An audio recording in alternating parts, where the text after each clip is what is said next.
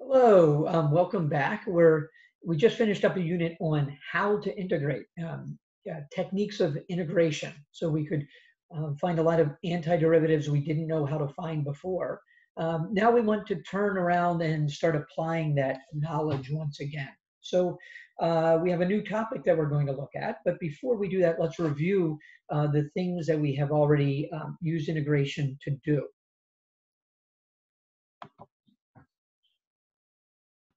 Okay, so you hopefully recall that our first use of integration was to literally add up areas. Let me switch to my pen here. So we might have an x-axis and a y-axis, and we would have some function. Maybe it does something like that. And we would use integration if we wanted to find the area between x equals a and x equals b. We could go ahead and do that. Let me put a red pencil in here. We would start to add up little rectangles of area. And we were literally taking heights times widths in order to add up these areas. We could do left sums, right sums, trapezoidal sums, midpoint sums, but we literally found an area by taking a height times a width. Yeah, so that was useful for calculating areas. And often we will want to know the area under the curve. So let me write area. That was the first thing we did. The next thing we did was we use this in a more abstract sense. So if I had a curve that was, let me switch back to my pen, that looks something, we can do something like this. But this curve might represent something. Okay, so for instance, this curve might be a velocity in meters per second. And on this axis, we might have time in seconds. All right, so once again, it may be, let me continue my curve all the way to time zero. Usually when we're doing physics, we'll start at time zero. So let me switch over to my pencil and let's fill in, here's a rectangle. I'm making it a large rectangle, but its height is a velocity in meters per second. Probably don't need to write the word in if I'm going to put that in parentheses. And then its width equals a time in seconds. So when we multiply those out, the area, which is the product of those two things, is equal to a change in position, which would be in meters. So that would be useful if we were to do that. And you'll notice what we're doing is we're pretending that we have a constant velocity for a certain amount of time. And you all know your distance rate time formula. So we can really say that the change in x is equal to the velocity over an interval times the change in time.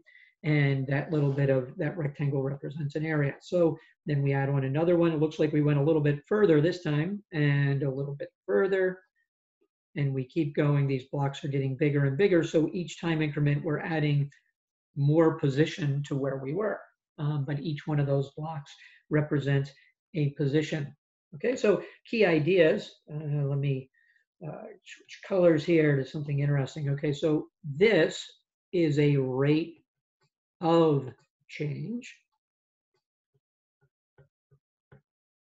Okay, velocity is a rate of change of position. So if we know how fast the position is changing, we can compute the total change in position from it. Another quick physics example, if instead of position versus time, if this had been, velocity versus time, if this was acceleration in meters per second squared, let's have a graph. And this is time in seconds. We'll have a graph this time that goes like this. All right, so we have a lot of acceleration at the beginning, but it's dropping off. So then what does each rectangle represent? Let's do right sums this time. Okay, so what would this rectangle represent? Okay, if I were to fill this in, what is that area? Okay, that area is an acceleration times a time. And hopefully you remember with physics that if you were to take acceleration times a time interval, that will give you a change in velocity. So acceleration is the rate of change in velocity. It tells you exactly how fast the velocity is changing. So if we integrate it over time, then we will in fact get the change in velocity. So if we finish the rectangles, each time we're speeding up, but we're speeding up by a little bit less each time. If the curve went below the x-axis, we'd be slowing down. All right, so we can add up how much our velocity changes. So we have a cumulative change in velocity. So hopefully you're comfortable with that. Then we can keep on going here. We created very interesting things like shapes like this, and we would spin the region around the axis. Okay, and we saw that if we spun a rectangle around the axis, this one would make a nice little disc. And we could fill up this region with discs, and each one of these discs was a volume element. All right, so we created delta V is equal to pi r squared delta x. But when you sum up your delta V's, you get a total volume. So once again, we're adding something up. And if we turn that into an integral, we can get exactly how much volume we'll have when we rotate this whole object around. I'm sorry, when we take this whole region, I should say, and rotate it around, we can calculate the total volume of rotation by turning our little volume elements into an integration of infinitely small volume elements. All right, then we did crazy things. Remember, we turned these into things like first moments. And if we totaled up our first moments, we could use that to find the center of mass. Okay, so if we combine that with the idea of volume or area, we could calculate center of masses by adding up first moments. All right, what we want to do now is add one more idea, one more sort of geometric application, and that is to find curve lengths.